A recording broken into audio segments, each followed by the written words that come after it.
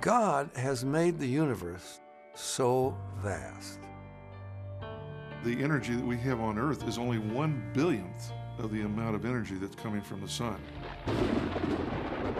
Everybody has been struck by the awesome beauty of lightning and storm and the smell of the fresh air.